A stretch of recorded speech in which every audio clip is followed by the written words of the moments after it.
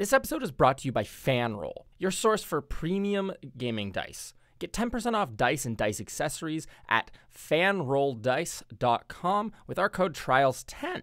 They have a huge selection of metal, resin, and even a couple of other novelty dice. So go check that out and get 10% off your order with code TRIALS10.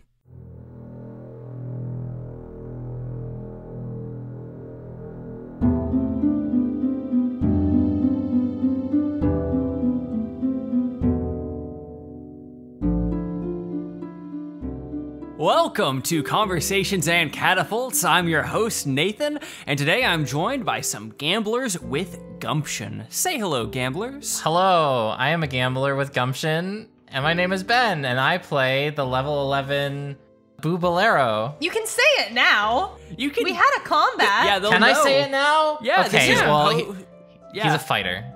What kind of fighter? A rune knight, if that wasn't obvious. Oh, I was asking about the race because you never actually mentioned that. But Oh, yeah, he's a tiefling. all right, perfect. Got it in one. You're a fighter? I'm not a fighter. I'm a lover, not a fighter. It's me, Integrity Idleberry, played by Carla. And Integrity's a level 11 tiefling roguelog. But that doesn't matter here, because this is CNC. Hi, I'm Sarah, and on Trials and Trebuchets, I play Mira, the level 11 half-elf bard who, doesn't like gambling that much. It's just, hang on, let me just count these. Hi, I'm the gumptionist gambler. I'm Sam, and I play the level 11 human sorceress Serenep Cinderman. Wanted. Damn it. I didn't have a way to go with that. Well, it's so good to have you all joining me once again. It has been many weeks since we've recorded, just due to various travel and holiday stuff. That's how it goes. But we are covering It's been a year. Yeah, like a wide swath of episodes. And I'm so happy to be sitting with all of you once again, because we started this arc on a really bright, happy note of Winsler's funeral. I forgot that's how we started this. Yeah, I wanted to put everything in perspective as you all are gearing up for probably your next funeral if you all keep on going down the road you're going. We're going fine so far. Yeah. Is it? Yeah. If we sound confident enough, Mira's maybe almost we'll be dead. okay. It's fine, I have Don't 10 worry whole about it, hit it's points. Wow. A whole 10, that'll get you far. The only hit point that matters is the last one. Damn. True. But no, I wanted to talk about we saw that character off, which I thought was very nice. I really appreciated how much thought went into what your characters all said about Winsler at the funeral. Tell me what you were thinking as you were devising what your characters were saying at Winsler's funeral. Three-pronged for me. What would be an appropriate thing just to say about Winsler as a character more broadly, give him a good send-off? Well, not permanent send-off, but 2, what would Mira say? What would she remember about him? 3, how can we make the listeners cry? True. 100%. Yes. That last part is very important. Absolutely. Yeah. That's the primary motivator. How can I make people We want to cry? make... That is one of the best things ever. But Sorry. at that moment, you're very emotional thinking about even if Ben is playing with us as Boo, I still think about Winsler and miss Winsler, even though I'm playing with a person who played Winsler. He's an entity of his own. Yeah. It's so weird to miss someone that does not exist. So you think about it when Integrity was trying to speak to Winsler as a dead person, just thinking about memories, what would be the notable things for Integrity, and also just how does a grieving person sort of react to a death of someone so important. Because they're friends, right? They're all best friends. So how would one react to that whole scenario? And also with how that fight went, where it's we were so close. We won, but we also lost so much. So that sort of informed how I reacted to that feeling of defeat. Absolutely. I'm just going to say the funny haha joke of how do we get the audience to be really, really sad? But also just Sereneth being a person that's very like who always gets stuck in the what ifs is sort of taking this as it's weird to say that she's kind of having this as like a motivation, because now that one of her friends has actually died, you're definitely trying to like, how do we make sure that our friends never end up in that situation again, which is ironic seeing as where we are right now. But yeah. Very true. It's interesting to hear those perspectives on the send-off, but I would also like to hear what all four of you have, like, what were your thoughts and like goals when trying to integrate Boo? Because that is a difficult thing. We are like 200 plus episodes in, and hey, there's this new guy that you have to care about now. He's not a student. He's just a rando. He's just some asshole. Yeah. He's a scumbag. Which is the best. I feel like that makes it easier to incorporate Boo into the dynamic because he is so radically different from Winsler. So it doesn't have to be this way of like, how do we fit in a close bond with somebody who we have been going to school with for over a year at this point? Well, you don't. How do you interact with like an asshole scumbag who you know you are going to screw over and who is trying to screw over you? That's very different, and that's very fun to do. Me as a player, let me give my insights on this whole thing. Yes, please. I absolutely adore Winsler. He's the joy of my heart, my little creation. But I also like to be the instigator of party like dynamic, or be the focus for which I guess lines are drawn. You're a little shit stirrer, is what you're saying. Yes. I like to cause trouble in a way to sort of provoke reactions from the party in an emotional way, right? I play assholes or villains on the second time around if my first character tends to die or something, to play off that sort of, this character is gone now, this is somebody who's in their place. Will your bond with everyone else be able to withstand this, or is it too much for your characters, and is this going to be like a breaking point, basically? Evil. Yeah, I'm curious about like what all went into your thought process when creating Boo. Like, how much did you already have prepared? And like, how much did you collaborate with Luke in terms of like his place within the campaign and how he would be introduced? I actually had Boo as a character concept in the event that Winsler died, like super like early. I would say maybe about like sometime before episode 100 even. Oh, that long. okay. Shit. It was like sort of like a rough template for the character, but they were going to be originally like another student, right? Because in that time, that's probably what made the most sense. But after working with Luke, we decided, okay, we're going to change this concept a little bit so that he's no longer going to be a student. We're going to actually give him some like concrete backstory as to how he's going to help basically guide the rest of the party and himself to the next destination.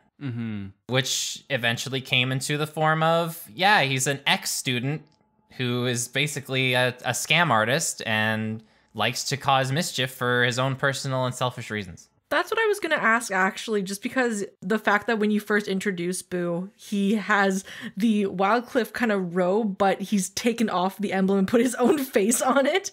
Yes. Just that. It's very narcissistic. There's something sentimental about it, though, isn't there, of keeping the robes? You could put your face on there anything. is. Yeah, damn. Was the falling out hard? You don't have to answer that. That's just like funny. No, we already got what did confirmation Boo from do, Ben that too? it's a Boo tell-all. This is the only chance that we'll get to hear about everything Boo related. So Probably because, he's also kind of like destined or like designed to perish, I guess, if Luke can actually kill him, because I may have been a little bit too much of a thorn in his side, I guess. Holy fuck. I think Luke said it in one of the recordings, like, I made this to be like a magic centered campaign, like where our characters, they do have some strong spells, but like it's not like you can keep throwing the same spell at somebody 100 times over to He was not win, prepared to like, handle a fighter. Yeah. And that was pretty evident in the first encounter. Maybe that's why Boo got kicked out of Wildcliff, because he didn't have magic. Well, no. Well, he fighters have left of his magic. own volition. We're beeping this. Yeah. Or are Ooh. we? I don't know. I'm the one in control of this. Yeah, that is wholly up to you, Ben. Boo seems like a great character to visit, not necessarily a like character you would want to stay in long term, or at least not for this campaign. Mm-hmm. In the same way of Yeah. like both in terms of like personality, like it's fun to play a scumbag for a short period of time, or to play like a shitster, or like someone who is going to be a backstabber and get their back stabbed. In the long run, though, it is pretty damaging. So Yeah. hopefully he doesn't stick around or overstay his welcome. So that's why I'm like, yeah, he's designed to perish at some point. So I've already mentally prepared for that. Don't get attached. Don't get attached. Only Winsler. I mean, I miss Winsler. I miss him. What are the party's yeah. perception, like your like player characters? What are their perceptions of Boo right now? And conversely, what does Boo think of the party?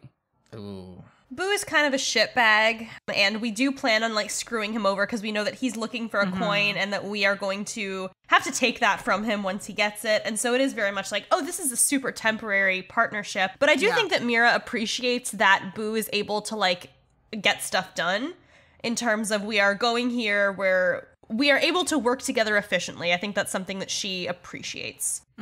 Oh yeah, like definitely the feeling of like this is just like us teaming up with Boo is a means to an end of getting Winsler back. And you know, you can appreciate because like yeah, some things that like how Boo interacts with other people, sometimes you're just sort of like, okay, you can just kind of say whatever you want, I guess, in your own head. But like there's like a confidence in there that you kind of like it's a weird like kind of you respect it, but like, man, could you just say something a little less sarcastic and be like nicer, please?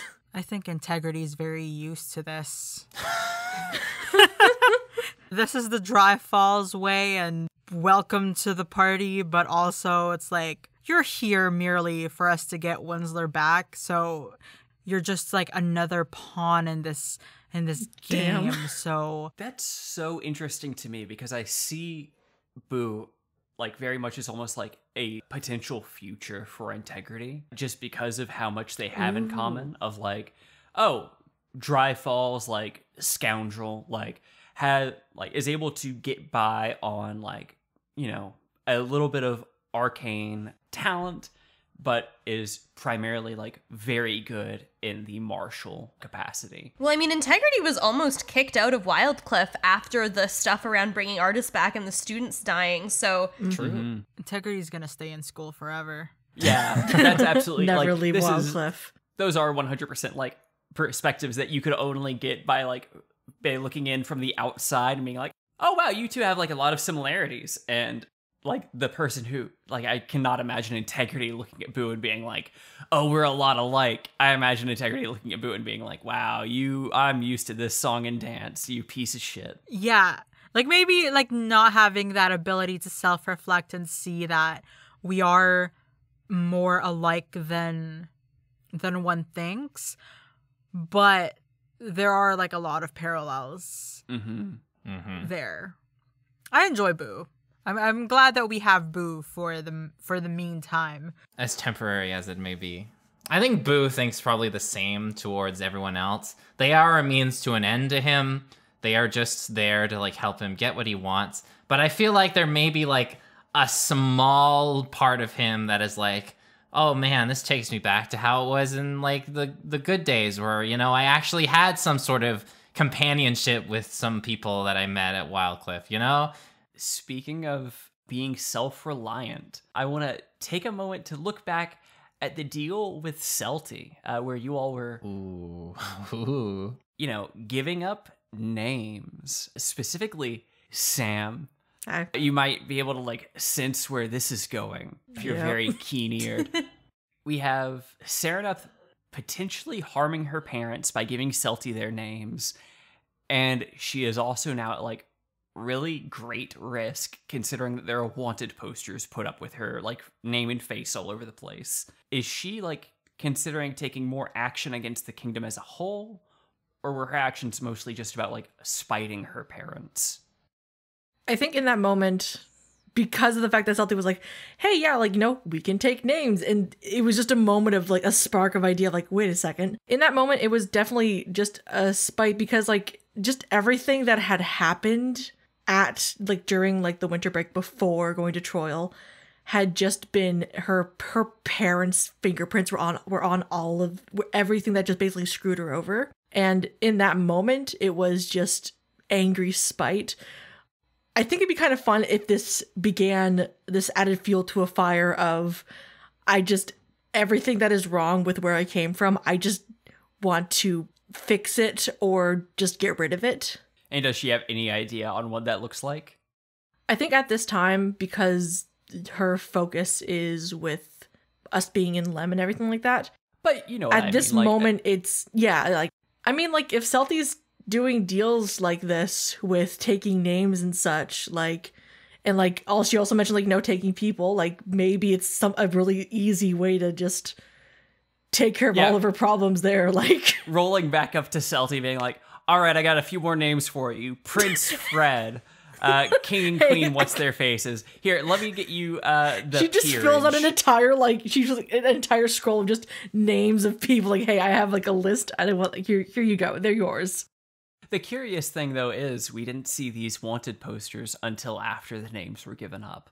So it makes me wonder if there is like a degree of protection that her parents were affording her that is now no longer there because their names have been given up. Or it has been a little while since because I think oh, sorry, I didn't mean to interrupt you there, by the way. Oh no, but you're right. Like it's been a while since the scandal happened, and you had like a little bit of time at school, where it wouldn't be too far fetched for there to be people who are like looking for Serenepth or like trying to extradite her from there. Yeah, and it's been because like I think when we first wrote down the name anyway, Luke had a whole description of like, I do still have my parents' names like in my head, like I do still have them. We haven't checked in on that though. Maybe it's already been done. Maybe we're waiting until after everything is done here in Lem. I do kind of have a name already picked out for after all of this, like a proper like civilian name, because Marge is now associated with crime and I can't use that in my day-to-day life. Oh, are you gonna have a name change when you get back to Wildcliff? I think just depending on how everything goes after, because like again, like you really don't know. We could like get expelled again when we might get expelled when we get back. I don't know what's gonna happen there, but like I do have like a name. I already sent a message to Luke about it because I just heard it one day and I was like, hey, actually that's a really pretty name. If like once we get out of here, once like the name is finally like situation is done with, like a new name might work really well in this situation. Huh, interesting. Well, I'm excited to hear what that could potentially be. Yeah. We can probably name drop Boo. Oh, yeah. Like, just, twist the knife that you left in his back, right? Dang. Not only are we taking the coin from you, we're also taking your fucking name. I don't know if you want his name. Yeah, considering the reaction to everyone hearing his name for the first time, I think it may not be. Well, I think this is actually a really good strategy because now whenever the guards come to arrest Serenepth, you just have to say your new name to them and they'll be too confused about why your name is Boob to bother arresting you. Yeah, they'll look at you, they'll be like, Boob? I mean, like there has been a couple of like from the point where the royal family and everything last saw Serenepth versus now, there has been a couple of changes to her physical appearance, at least. I think a name change will just kind of help cover her tracks, basically. Just, she's wanted and on the run. I don't know. And wanted alive, at least. That's a nice part of it. Oh, yeah. Well, another nice thing is that you all have been, like, very good about keeping your names close to your chests here in Lim, especially when you first signed up for your room, leaving the name Dr. Rustin. What do you have against my brother, Sarah? It was the only name. There was panic. Yeah. Question for Carla, like, it was fun to return to Dry Falls and for you to be like, I don't want to see my family. Yeah. Rustin is okay, though. What's that about? Okay. I think it's mostly like my parents, when I think of just like family dynamics, right?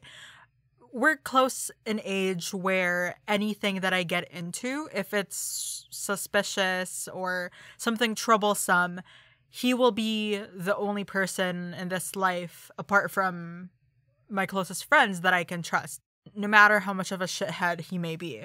Like, I can't go up to my parents and be like, hey, parents, we're going to hell. Or my younger siblings, hey, buddies, I'm going to hell. Bye. You know, like, there's, like, I'm sure that some people who have siblings have certain siblings that they can speak certain things about. Oh, and yeah. then others not so much. Yep. So I feel like with the dynamic, Integrity felt safe to speak to his brother about what's happening. And at least, like, there's someone who knows in case we never come back. Yeah, just I'm leave so that with scared. Rustin to have to, like, if you inevitably die, just to, oh, hey, parents, by the way. Oops. Hey, it seems like Integrity hasn't been back to say hi for a little while. I know it's the school break. I think I may have some answers as to why that is, but you have to promise you won't be mad at me. Like, Rustin is such a little weasel is the thing. Like, why didn't you tell us? She asked me not to. I really am glad that we have now gotten to see the entire Idleberry clan. Rustin was a great addition to that, especially considering the dynamic between him and Boo to a certain extent. Like, I can't, it's difficult to say how much of how much knowledge there is between those two. Just because, yeah, I don't know, two scoundrels in Dry Falls, I'm sure that circle is pretty small. Now, speaking of being like a scoundrel in a place, Sarah, it seems that Mira is taking to Lim like a duck to water to a certain degree. Yeah, I think that's a fair thing to say. I mean, Mira is obviously very disturbed by everything going on in Lem, but I mean, she's doing pretty well in there so far. Got some great gambling results. Like her decisive action in terms of like not hesitating to dominate those guards to avoid combat with them. I think there is a certain, and you know, we've been banging on the drum of like, oh, enchantment is the most evil school of magic. Like Mira being ready to use it at the earliest like convenience. I don't know. It speaks to me of like almost a moral slippage. Oh, 100. There's been a moral fucking slippage with regards to Mira for the past several arcs, in my opinion. I mean, in some ways, it's also a matter of like survival too, right? Like, not only with regards to if we fail at this situation, they will probably kill us, but also even if they don't, like, and even if the life of Winsler wasn't also at risk, like the ways that Mira would be disregarding a person's free will by like enchanting them in this way would also happen to like the rest of the party, and worse if they end up getting caught, right? So it's this thing of, Very well, true. of course I have to, you know, takes one to beat one, you know what I mean? I wonder if it takes a lich to beat a lich, you know? Fascinating. Fighting fire with fire. Much to consider here. But I also think, like, on top of her affinity for enchantment that prevents a person from enacting their free will, there's also this desire to, like, make big, flashy moves, which is something Mira's been doing in the gambling game, and also something that seems very Lem. But at the same time, you know, you can benefit from it now, but that works until it doesn't anymore, you know? The rewards are high, but so are the risks. Hey, you're in the right place for high risk and high reward. It's true. Speaking of high reward, how did none of you have alarm bells go off when you heard the 300,000 gold price of like killing this demon? Of course there were alarm bells, but what are we supposed to do? What is the alternative? Suffer, I guess. You know We what? were gonna That's get like fair. taken anyway because they were already aware that we were cheating. So I mean, Fair enough. The show Like- has to happen.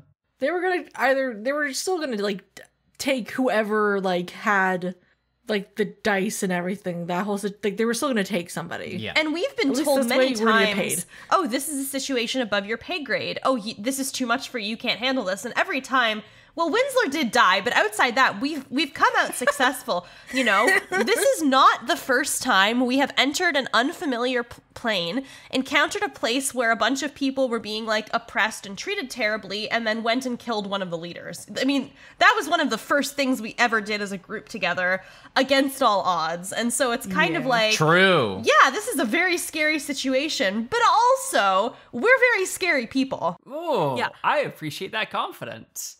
I would definitely say that props to Luke for this, but the setting of Lem is sort of euphoric, where like it really, like the way that you said it, where it's like high risk, high reward.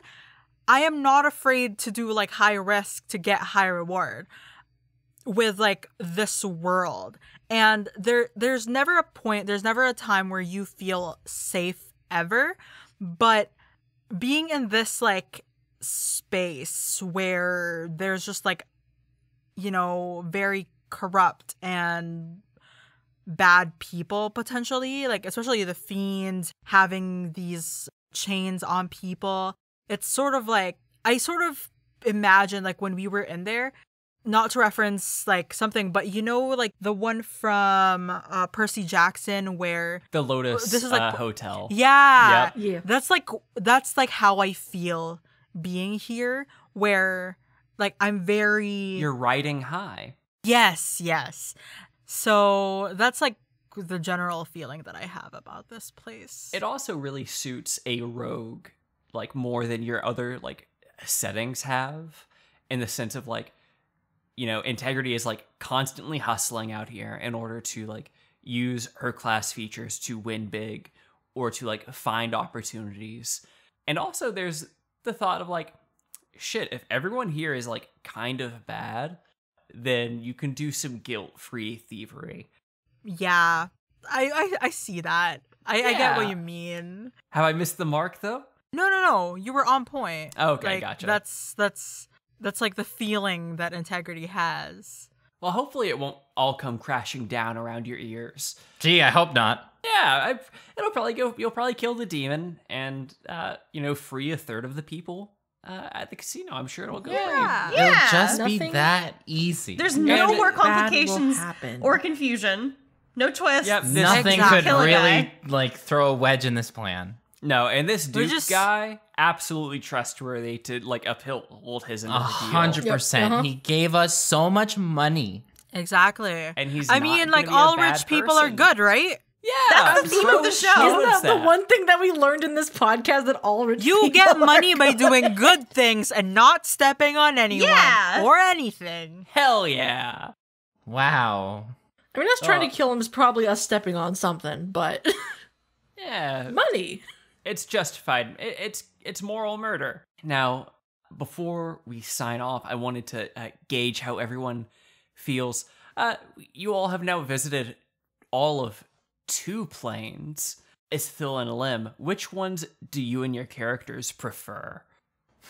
Just hearing about the euphoria of this one made me curious. Like, which vibes suit you better? I am also like, I realize that I am like, hey, choose between hell and the Feywild. So like, that it may be a bit of like a loaded question, but I feel like both planes have such nice merits. Like, I don't know why, but the way that Luke, okay, hear me out. The way that Luke described like us like waiting at like the station and like what this place looks like, I couldn't help, because like I think he mentioned it in the episode as well. Or I don't know if it was in the episode, but like Spirited Away, like Studio Ghibli kind of stuff, and I was like, that like gives like, because like Studio Ghibli, like when you look at it, like even if it's like a really weird scene, like there's something about it that just like it tickles like a nice part of your brain. Like it looks interesting, like you want to look at it more, kind of thing. So that's sort of how I have interpreted Lem. Like even though it's like a horrible place where souls are being tortured, like, but doesn't it just have like this nice kind of like look to it, because that's how my brain has like imaged it basically. Versus like I'm a huge fan of like nature and stuff, so my like just like going off into the woods, having like the whispers in the air kind of thing, like I don't know, that's a vibe for me. And so like my favorite place is Isithil, but I That do is not a have... surprise to me. Oh no, I absolutely knew not. when I was I knew when I was asking the question. I was like, all right, I know what Sam's answer is about to be. Absolutely, Isithil is It's either Hell beautiful, Casino and I or love it. Definitely nothing wrong with Isithil. I think it's kind of difficult for me to really choose one or the other because both kind of fucking suck in their own ways. Because Lem is literally a plane that is covered with fiends and other horrible things.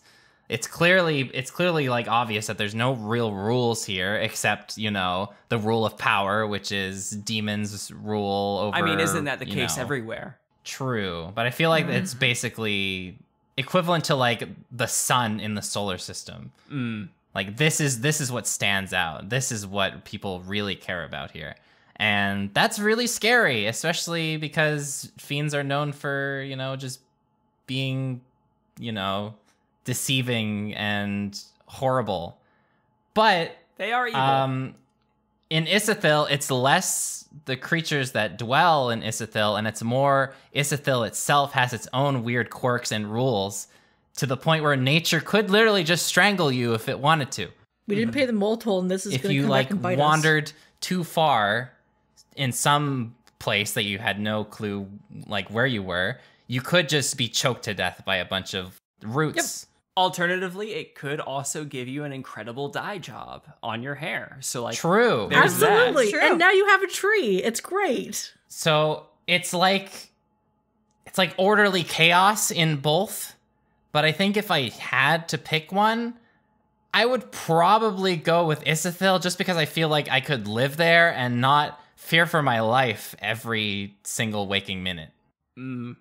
Yeah, like it's good Maybe. stuff. Well, I was just gonna ask if this question is in the perspective of the piece, like the player characters, or us as humans. Hey, either or, whichever you feel you can like give a more compelling answer, or if you want to give both, feel free. I was just gonna say, I feel like Mira's gonna throw one in for the plane of Lem for a few reasons. Like, obviously, you know, Mira has had the worst, like, experiences tied to the plane of Isithil. Like, obviously, the Ferdinand stuff was very deeply upsetting to her. Every time they went there, there's some horrible thing happening. But, I mean, obviously, Lem is terrible, too. But I think that the main difference between the two planes for Mira is the idea of control. There's a lack of control with regards to what's happening in Isithil. It feels otherworldly, whereas, you know, arriving at Lem and being immediately morally uncomfortable with things like, oh, this is a terrible place where people are enslaved. But at the same time, I think Mira feels empowered to deal with it right now. Like, nature is chaotic, scary, indifferent, unpredictable, whereas, you know, enchantment magic and making big, flashy bets are within reach. So, obviously, she wants to help the people trapped here. She wants to survive. There's moral outrage, but it's a place where she feels like she can play the system and beat it and thrive, so it feels less immediately unknowable and intimidating to her. I really like that answer. That makes a lot of sense. That is like a very wonderful way of describing it. In my head, I was just thinking, oh, Isithil is like storybook, fairy tale, fantasy. And then being in Lem is like when you're a baby and like you're 3 years old or like that age when you're allowed to start walking. And then you get put in this park where you can just do whatever the fuck you want. Like the freedom to be able to control the things finally and not just, you know, like sit there. So my analogy is a baby who's just allowed to play with things versus storybook fairy tale. But my answer is basically Sarah's. That makes a lot of sense because the Analogy. context being so different. When you visit Isithil, that was on a school trip where you were like going in, and especially initially with a chaperone, you had an authority figure here. On your trip to Lim, on the other hand, it is something that like is entirely like self-motivated, and there isn't anyone watching over your shoulder, like potentially like going to chastise. Like the closest thing you have to an authority figure here is Boo, and I don't need to tell you all like how much of an authority figure he is, Or lack thereof. Yeah, it's just because you're tall. That's how the team works, isn't it? By height. Yeah, God, it didn't even strike me how you went from the shortest person to the literal tallest you could possibly be. Especially when like becoming Becoming not giant. Raged, because you're not. What's the Not a proper term? barbarian. The giant smite. Giant smite. Just Smite. become big and hit harder. There you go. That's how you do it. And on that word of advice, I will go ahead and begin to slide into the DMs. Thank you all for joining me. And dear listener, thank you for joining us. Please join me after the break. Thank you. Thank you for hosting. Bye. Stay giant.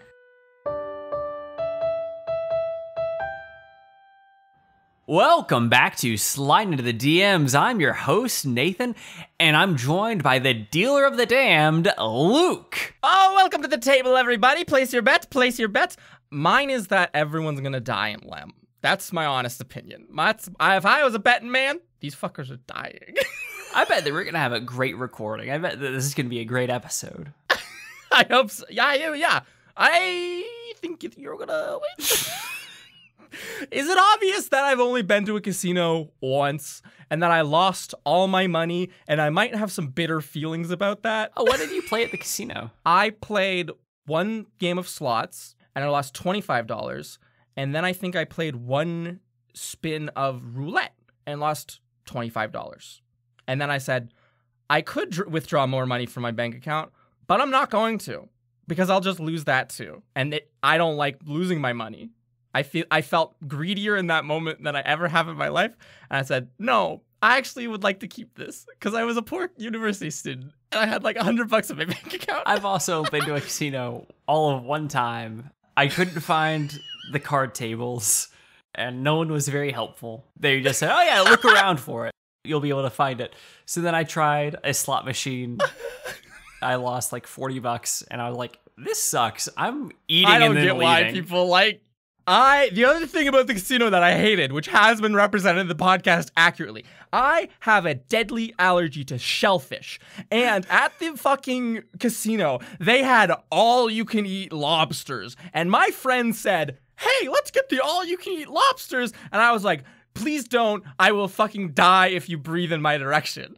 So that is why the bar and the Silverton's Bar and Restaurant has a giant fucking tank full of chool, is because I hate fucking lobsters and they are out to kill me. They are out to kill you specifically. It's also why Crow happens to have, not because that I'm Crow, just because in the moment I couldn't think of a different allergy. That's why Crow also is allergic to lobster. I think people have picked up on that one. God. Oh my God. I remember like the introduction of like, oh, Crow has his own special separate food supply. And everyone's like, he's a fucking vampire. It makes sense. It makes sense. You have to keep the blood cold. You have to refrigerate it. And he's already wealthy. That's Vampire 101. He's a wealthy bureaucrat or whatever the hell. 101. Yeah, no. Turns out he just has a just food safety. He has a bad tummy. His tummy doesn't like him. Oh, I'm loving Lem so far, but maybe I'm putting the cart before the horse. You are putting the cart before the horse. Let me do my job of hosting.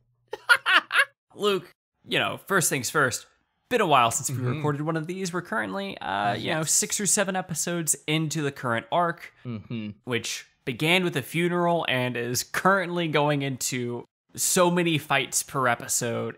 You'll lose your mind trying to count them all. I mean, I can't conceive of how many fights you were able to put into one episode. Jam in. I know, it's crazy. Never before seen.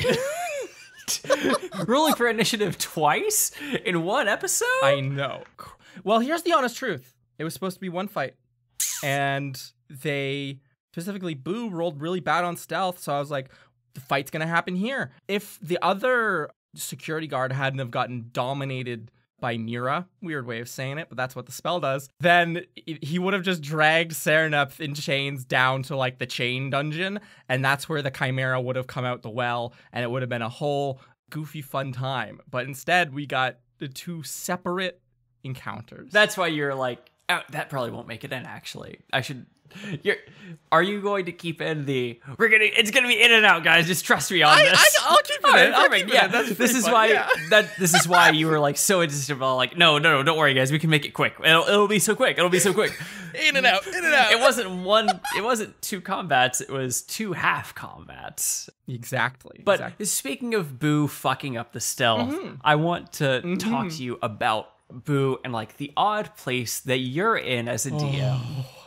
Yes. Like, introducing a new player character into a very established party over 200 episodes into the campaign, and you're like, Yeah. all right, and here's this fucking guy, and no, he isn't a student that you already know. He's an unrelated scumbag. Yeah. How unrelated he is, we'll see as the arc progresses. But it has been, like I've always said, death isn't the end, right? We're obviously gonna do an arc about getting the person back if the character wants to continue playing that character, or the player wants to continue playing that character. If Mira died and Sarah was just like, nah, let her fucking rot, I have some other ideas, that would be fine. We could just roll with that. But in the event that these people want to have their arcs ended, right? I think that's a lot of Dungeon Masters is like, there's this small apprehension, or at least kind of like caveat to killing a player character, which is, and then their story doesn't really get to end. And for some kind of games, that abrupt ending is awesome. And for others, such as ours, where the hooks are so longly planted, deeply planted, the seeds thrown so many years ago, it just kind of feels like a wet fart if Winsler died and then we never got him back or anything like that, or got closure on that regard.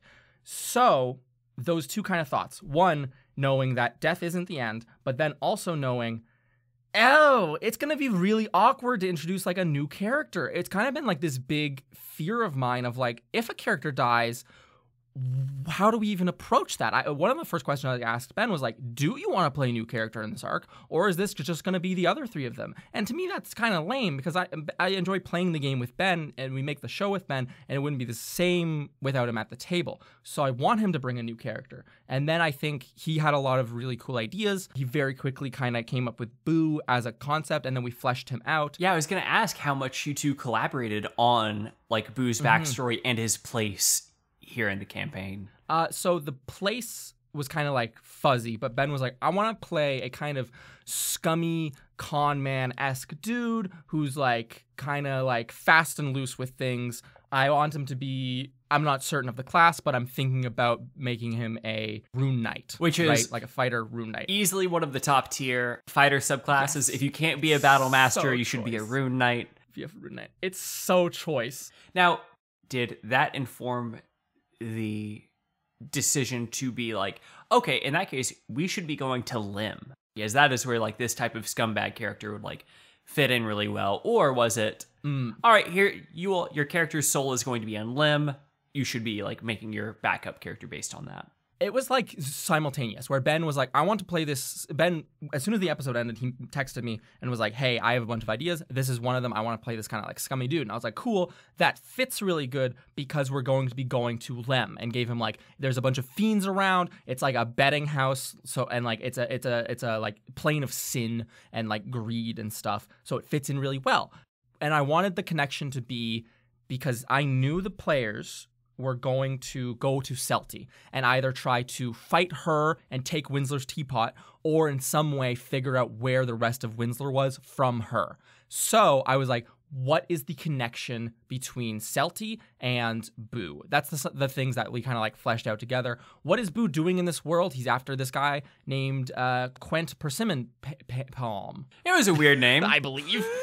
It's a weird name. Who Boo has business with. And then from Celti we learn this guy's looking out for this fucking coin. Yeah. The twin coin of life and death. And Celti's like, I want that shit. And I've been watching this guy since he was a kid. I gave him some dice. He doesn't know I'm keeping tabs on him.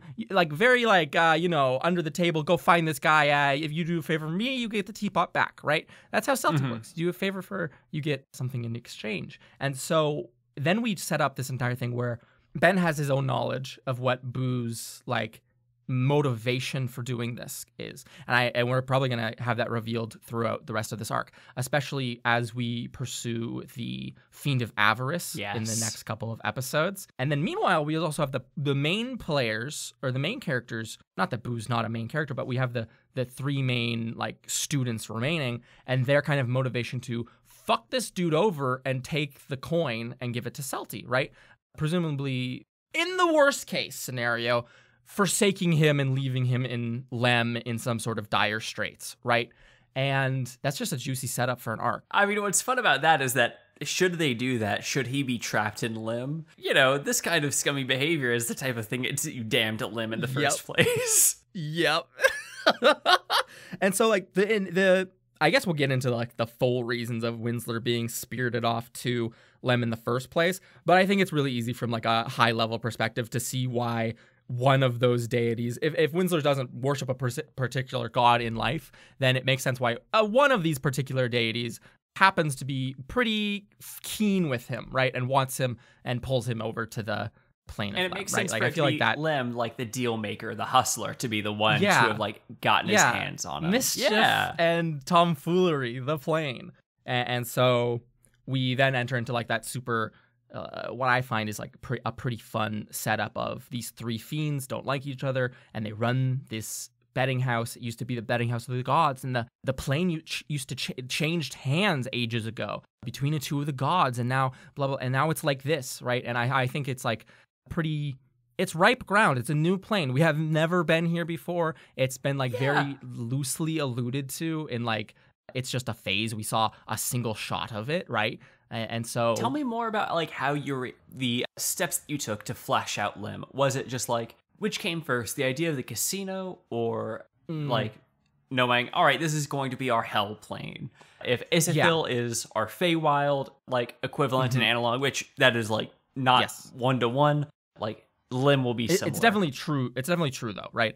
The planes originally, I was like poking through stuff, reading things on the internet, finding other planes that people had made for their settings, either officially published or homebrew and stuff like that, and that I really liked, and then kind of finding some that had like similar motifs or just really interesting kind of like through lines or implications that if they were smushed together would make for interesting play experience, right? And so for Lem, god of coin, god of mischief. So they kind of like concept of this would be where coin flows freely in this world. Coin is like attracted to this place, right? The people who hold it, the people who are greedy and powerful, this is a place for them to, it's a playground for those kind of people, right? Coin begets so much in this world. The god of coin, the god of greed, you could even say, right?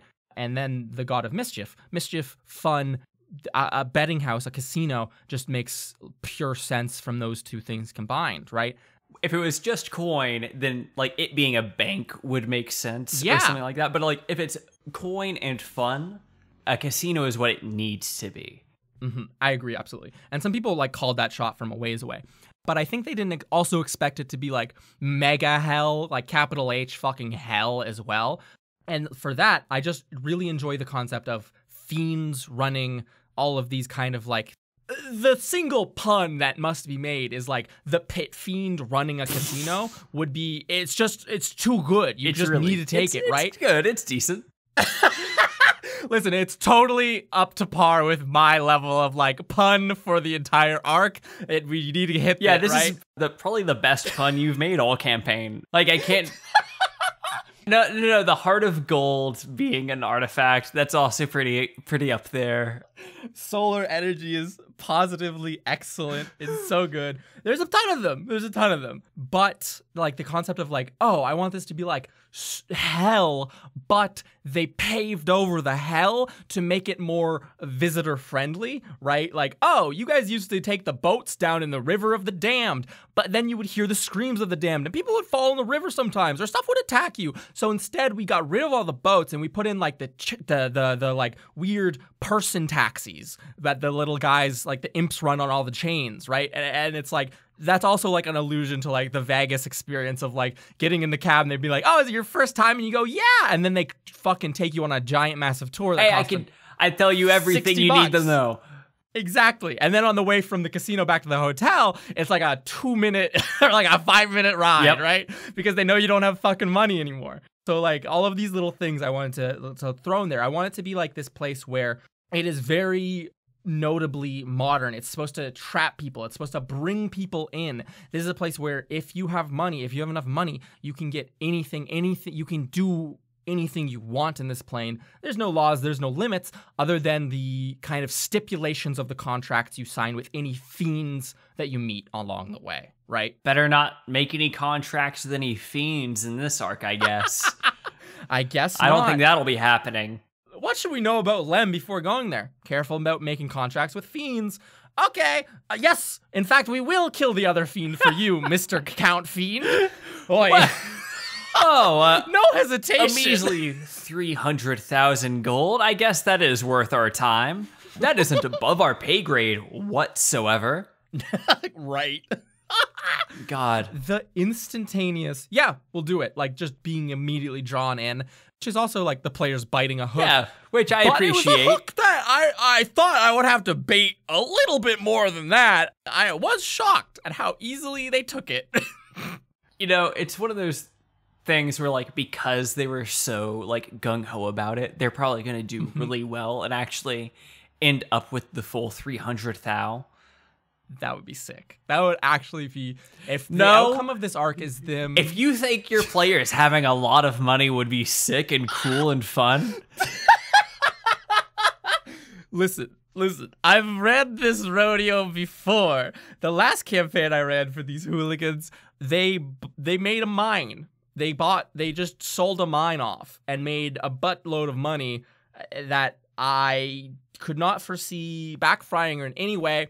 And then there was no thing. They were just like, yeah, we buy this. How much does it cost to stay in this tavern? We're going to buy the tavern for the night. And then we're going to buy a ship to sail us back across the ocean. You putting us on a different continent? We're not even going to use a magic spell. We're just going to waste a month and go on the ocean. And I was like, okay, I guess. I'm no stranger to giving these fucking hooligans too much money. If they make it out with that, it will be over my so many fiends' cold dead bodies. hey, Crow, we're here to buy the school from you. Oh, How much that to get? much? No, I mean, the school isn't. Wow, huh? Hey, has Crow ever visited the Plane of Lim? You know, Plane of Coin. Absolutely, he has. For business or pleasure? I think a little bit of both. Lim's business is pleasure, so that makes sense. Yeah. Oh, that's such a good line. You can use that. I might steal that. If you want to steal that, feel free. And, you know, it's a bit pat. It's Nathan. Me stealing from your entire like aesthetic and vibe. Oh, is you just mean in line with this Oh, fucking yeah, arc. duplicity. Yeah. For the uninitiated, duplicity is the most Nathan-ass name for anything ever. And if you want a secret to like knowing like my naming conventions, it's really easy. Just think of what Austin Walker would name something in Friends at the Table, and then like dumb it down by like 3 or 4 notches. You know, I'm at the point where I'm just like naming towns after random nouns or like things that sound evocative. Gets the people going. Listen, I like it. It's a good style, I right? swear by it. Don't get me wrong. I enjoy it Yeah. greatly. And the fun thing about it is when I implement like those same kind of like styles, it feels weird. It feels different from what I normally do, which is give stuff nonsense, goofy ass nothing names. It feels like, oh, this is a different place. This is a different vibe. They just name things stuff It here, feels right? much more intentional by placing it in the Plane of Lim Yes. rather than it being like, Yes. every town in this whole world just has random shit for a name instead of it. God. Yeah. Yeah. I can't even talk about my own campaign here because no one is going to understand my own complaints, but like, yeah, I really should have like had the names be different across the continent. Regardless, speaking of like fun names, Dry Falls, I want to say that like we got a fun little look at Dry Falls again. Yes, we did. I loved this look. Not to say that the one at the start of It's Just a Phase is bad. It's just like only the Idleberry House, really, right? And this because kind of a bit more expansive, like the kind of like vibes of the city. You got to see Rustin. We did. Carla's specific request to me was, we're going to Dry Falls. I do not want to see my parents or little siblings because we already met them and saw them. All screen time dedicated to Rustin, please. And I went, okay. And then Ben went, no way. And then I went, no, actually just Rustin still. Ben, okay, this is the shit, Nathan. I forgot about this until this very moment. All right.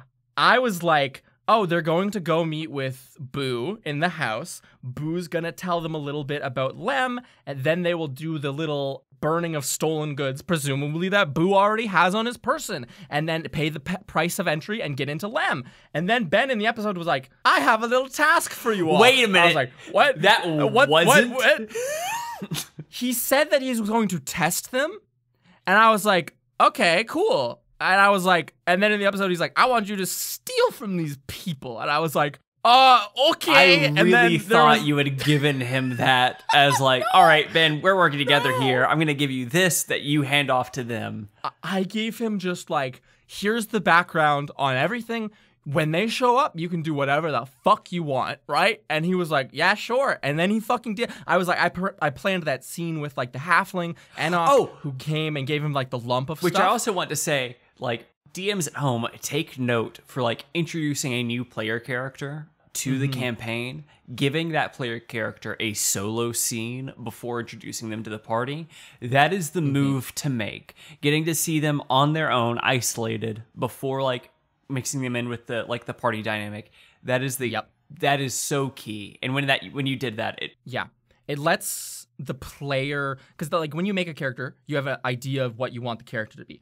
But that can kind of get fuzzy when you're interacting with the other player characters, right? Because you have to be a bit more flexible. Versus when you interact with NPCs, you can stick to like what your guiding idea of the person was a lot cleaner. And so having like a solo scene with this kind of like this other side character, not an important NPC that we've already seen, it allows Ben to play Boo exactly how Ben envisioned playing Boo as, which then greases the wheels for when we combine into a full party where everyone kind of has this idea, oh, that's what Boo already acts like, and can have like some prepared idea of how their character would interact with them, right? And then it also like keeps Ben in that kind of like Boo phase as opposed to letting him, because even in bonus episodes, everyone can hear it, everyone knows when Ben slips into a little bit of a southern accent, it's because he can't get out of the Winsler state, right? And so giving him the solo scene allows him to get out of that phase a lot easier, and like it greases the wheels of role play. And it was a great idea. I 100% agree. If you introduce a new NPC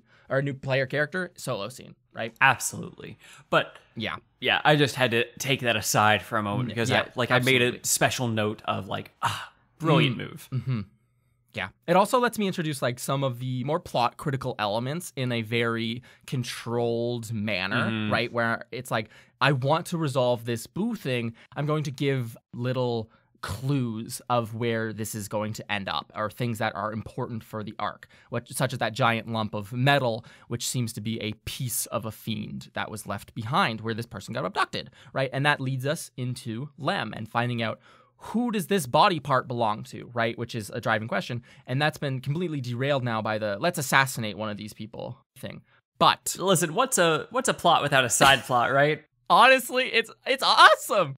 It's like a little playground where I was like, I have a bunch of rods set up, hooks in the water, and I was like, they can just walk around until they fucking jump on one of these. When I was like, before the episode, this is key. Before we recorded episode 207 and 208, I was like, hey, Carla. And she was like, what? And I was like, Integrity has like a mage hand, right? Doesn't she have a special mage hand thing? And she was like, yeah, her arcane trickster lets her have invisible spell hand. I was like, oh, okay, cool. I just wanted to check. I was just trying to like, and that wasn't me forgetting. I knew absolutely, and I just wanted to grease the wheels and remind Carla Integrity has an invisible mage hand for the sake of fucking cheating in the casino in duplicity, right? And then Boo has those loaded dice, and so there's a version of this game where they didn't cheat, right? And they just did have good luck. And the fucking guards wouldn't have been on their ass. The guards wouldn't have been like, the dice didn't roll a 12. Let's use a memory spell in the dice and then find out that there might have been loaded dice. And then use locate object on loaded dice, which then get handed to Serenep, and then they're just going to grab you, right? It's a beautiful work of art, quite frankly. But those episodes go differently if they don't cheat, right? Yeah. There was different hooks in the water, different things prepared that they probably would have gotten wrapped up with dealing with one of the other fiends, because there's the big three, right? And we gotta introduce all those fuckers. Oh, right? I'm really excited to see the fiend of whimsy with their infinite eyes or whatever the hell. Their infinite eyes, their chilling presence. Oh, We already saw the one in a very quick scene in the first episode that they arrive in Lem, which I believe is 206, My Mistake, where she like when they are talking to that person who's like checking them into the hotel, and the person starts like choking because she keeps making mistakes. And then when they go to leave, this woman is just standing there. She has like black eyes and like an onyx horn coming out of her forehead. And she was like, oh, thank you. I just love well-dressed devils. Well-dressed devils is such a good aesthetic. And I'm so glad that we get an entire arc of it. Yeah. There's just so much going for this one. Name a better alternative than a well-dressed fiend. Truly, like, what else should a fiend be wearing? Like, armor? Yeah, what? Yeah, stupid. What? Oh, maybe this is a side note, but I wrote a little one-shot that I never ran for anyone, where one of the encounters, it was like, the Duke has cursed us all, and he's taking us, the townspeople, to use it in his experiments, and he's cast a curse where we all can't stop dancing. Please help us. And so you go into the fucking Duke's manor and find out that he's just turned any of the people he's invited for tea, or people who have been visiting from a different country, he's just turned them all into demons. And so you go into like the dining room, and it's a bunch of demons in like their beautiful dresses and wonderful stuff that are just chained to their chairs having like a dinner party, and like they're like, please free us, but it's a bunch of demons. So I don't know, it's you're fun little any encounter. Contrivance to get them to wear cool clothes but be demons. I think they're like stinky. I forget what the actual name from the Monster Manual is, but they're like the little stinky ones. They're little stinkers. Oh, there's, I swear, there are at least like 5 different fiends that have some sort of putrid stink ability. Yeah, it's great. You know what else they have? Especially devils? Resistance to fire damage, which, tell me about that little, we alluded to it earlier, the encounter that you had planned. Like, a level 11 is a tough, like, that's when, like, essentially, like, a new tier of heroics begins. Like, people get access to, like, the next level of shit. Especially, fucking with Boobalero, who... Ooh, I wasn't prepared. Fighters are really good at, doing something. I wonder if it's in their name. I was so... Okay, so there's a couple things here. One is, I've never ran a campaign at 11th level, or even beyond. This might shock some people. I've never ran a campaign above 7th level. And so the kind of encounter balance is, it's a strange and new place for me. I don't know what the limits are, right? So we get to find those limits together as an audience, right? And I can't imagine having to run a level 11 combat theater of the mind also. Yeah. I need my crutches. Yes, there is a distinct types of monsters and types of abilities that I completely avoid because they use up too much brain space, and I can't afford that, right? And there's also stuff that you learn, lessons that you learn as you play the game. I can look back on like the fucking Henrietta Hedrick, Our Lady of the Deep fight and be like, ooh, stunning? That sucks. I hate that feat. Like, that was like the biggest pain point that everyone talked to me about after the episode was like, hey, why the fuck you trying to stun us? Don't do that shit. I was like, yeah, you're very right. I am so sorry. Stunned, paralysis. Yep. Fucking restrained. Yeah. Avoid these things. They're not great. Because your players won't be able to get out of them. If you think, they're good at that save, they won't they're going to roll low. Yeah. One that I'm also not a big fan of is Fear, just because I think it's a bit lame in its current like iteration where it's like, oh, you can't approach them. It's just kind of like, it's fun for the players to use against monsters, but I don't really think of it the same way reverse, which is why none of the big bads have ever had like a Fear ability, despite that being so common amongst monster design.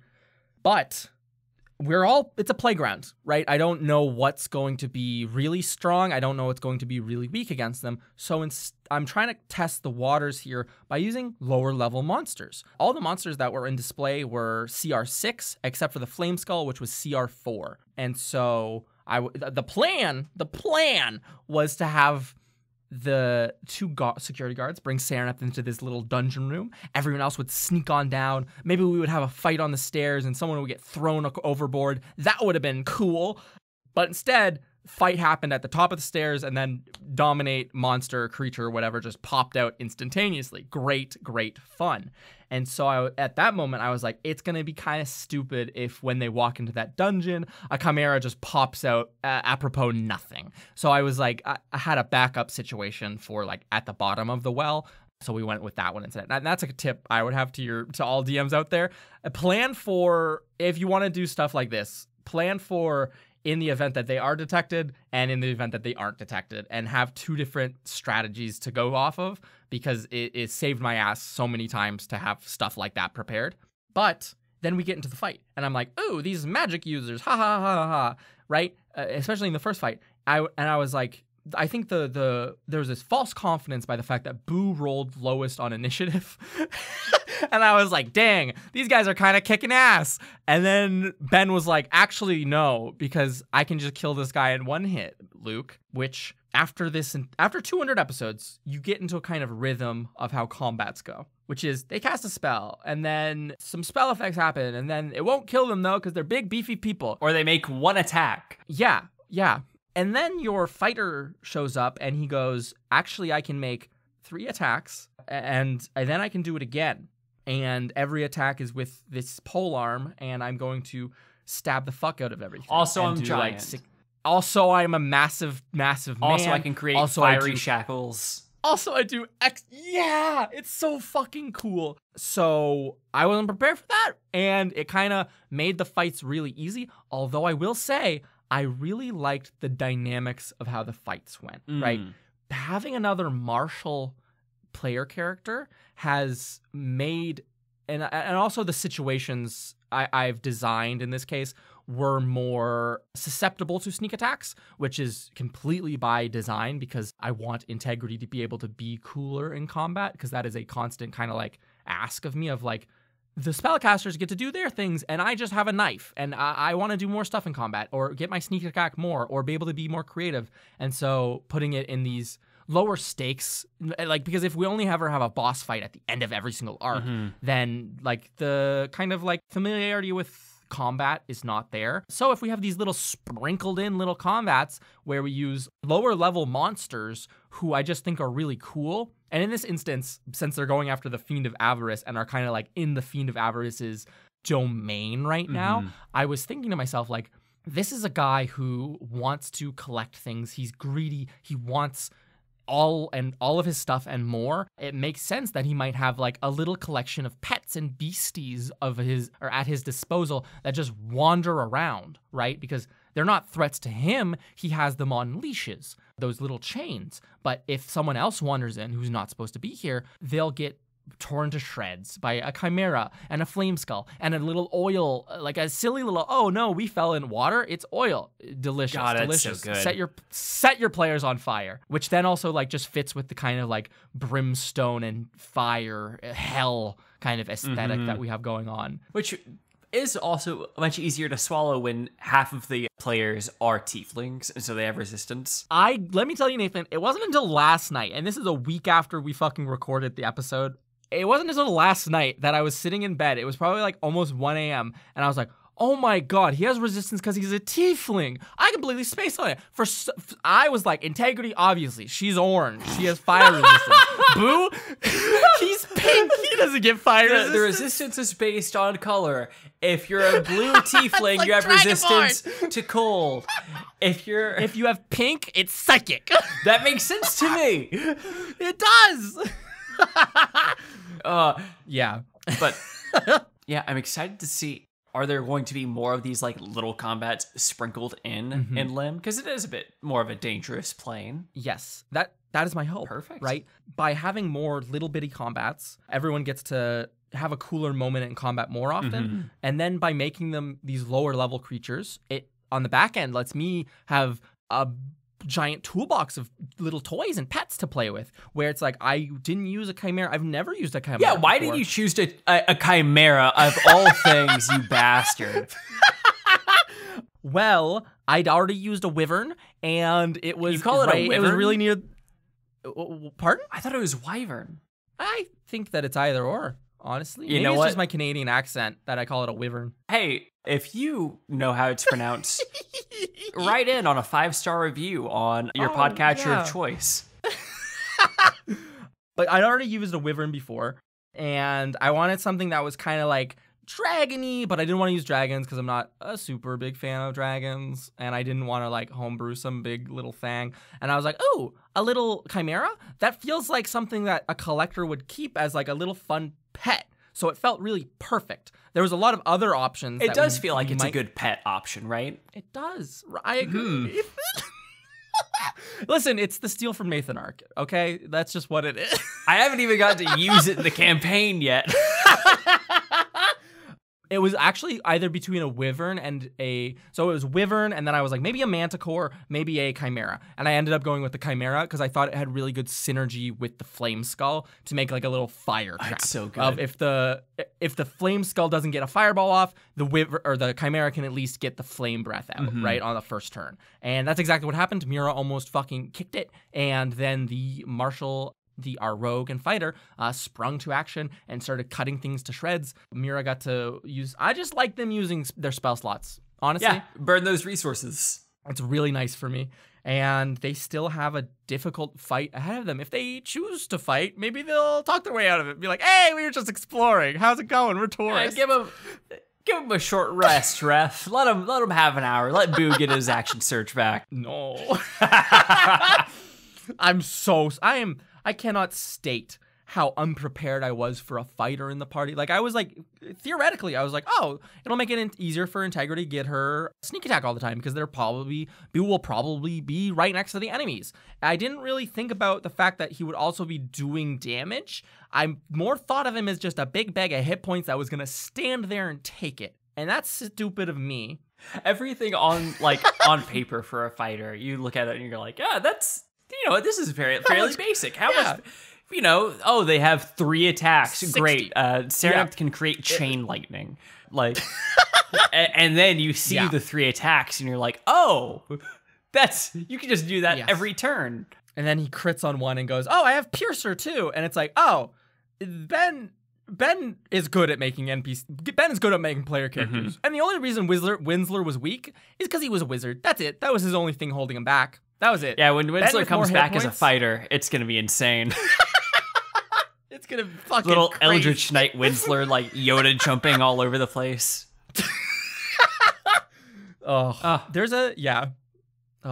But these episodes are good. I've been having so much fun, especially with the voices. It's a whimsical, fun little place. You've really been able to be your fucked up little guys quite a bit more with all of the It's been imps. great. I think that fiends by nature make for very like they feel like they have this character baked into them already, and so it's less of me being like, oh, I have to come up with a voice, and oh, they're just a regular person, so they're gonna sound like this. Oh, they're gonna sound like they're like sure, all of like the fucking workers at Duplicity sound like that, but when it comes to the fiends, like everyone has such a unique kind of like vibe that I could not do any other voice than what I did for them. Like the boat captain Kreschel, Yes.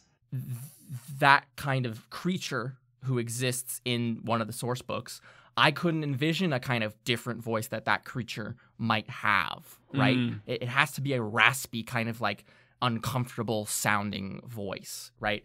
This powerful count, this political player, this person who obviously has been around the block a couple of times, has to have this kind of like decadent, like angered way of speaking about them. The imps must sound like imps. It's all firing on all cylinders, and I'm enjoying it so much. I'm enjoying it too, and I'm excited to see the future episodes, the ones that you will be recording very soon. So, Yes. I cannot wait. But in the meantime, as I do wait, you know what I'm going to do?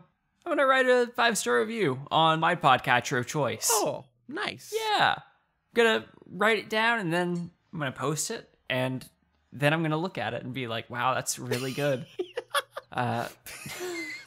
We truly do share all of those reviews together in a, big group message, which is quite nice. It's true. We dissect them. We kind of like look at the interstitial bits, then giggle a bit. I find and then hidden go on for messages in them. I know that you're putting them there, and I like, it's very easy for me. I'm quite the code breaker. So like as I find those hidden messages, I compile them into my files. But let's say, you want to do more than like just say a few kind words or leave a secret message for me to decode. Instead, what you can do is toss a few bucks our way. Head on over to patreon.com/trialsandtrebs. Yeah. Give us money every month. Yeah, you can get some blooper reels. You get blooper every reel. single month. Thank you. You could be listening to this episode earlier, in fact. A little bit early. Right when it comes out, Yes. rather than waiting like a little plebeian. Yes. Sorry to anyone who can't afford. Sorry to the Yeah. plebeians, but you know your station. Hey, plebeian, still leave a review. That's 5 stars. Yeah. Luckily, the podcast is free. Yes, the podcast is free, and like all Yeah. the bonus episodes, all of those things are free. But you can also vote on bonus episodes. You can listen to bloopers. You can get DM notes. You can. What? Those are all true statements Why? about the Patreon. You seem incredibly measured right now. No. What else can people do if they want to throw a buck our way? They want to throw a buck our way, they can, head on over to trebmerch.com Yeah. and buy a few things. Buy a thing or two or three. We got stickers. We got shirts. Yeah. We got... For now, that's it. Unfortunately. I'm sorry. I was about to tell lies and like really just like let my mind go wild. I was gonna be like, yeah, we got... I mean, you could do that. It's Carla's responsibility to get that shit up Okay, and running, perfect. So, we can say whatever. We got dice towers that have the like not, and we have 9 separate collectible dice towers in order to have the 9 Yes. towers of Wildcliff. 9 towers, obviously. You can buy your very own replica Lego model of Duplicity. Yes. It actually has some rare minifigures, so for the collectors out there, if you're looking for some like custom devils. It's actually the third set where they use the cat. Which is weird because Wiggles hasn't appeared yet. Yeah. Well, he's off in ephemeral space, waiting. That's fair. But regardless, head on over to trebmerch.com, see what we actually have there, verify for your own eyes what wares we have procured for you. Yes. And finally, head on over to Instagram. Yeah. Follow our little social there. You can listen to teasers. Yeah. That way you can be like, I have that showing up in my feed tomorrow. Yeah. That's usually my response whenever I see a teaser in my feed. My response to seeing a teaser is, holy shit, I'm so late. I need to get this up sooner. And then just a mad dash to finish editing. You're just like, I should start editing, right? It's already 11 p.m. I should get going. And also, there's a link to join the Discord down in the description as well. So head over there. Come on by, say hi. Listeners, pop on in. Talk about your favorite bit. It's all chill vibes. Goof around. Yeah, you can also see the entirety of this statistics and payout rates for Chalk Block that we played, and I'm so glad that the players didn't realize how to fucking win the game. I did so many tests, and I was like, damn, they're gonna really figure this one out, and they didn't, but the audience did. Thank you. God bless our audience, and you know what? They're amazing. It's a hell of a thing to hear the DM say, our audience is smarter than the players. But in stats. And just statistics. And that's all they are. Everything else, you're dumb as shit. No, you're not. You're beautiful, brilliant listeners who listen to us. Is that the sign off? Yeah, you're beautiful and brilliant. We love you so much. Kiss, kiss.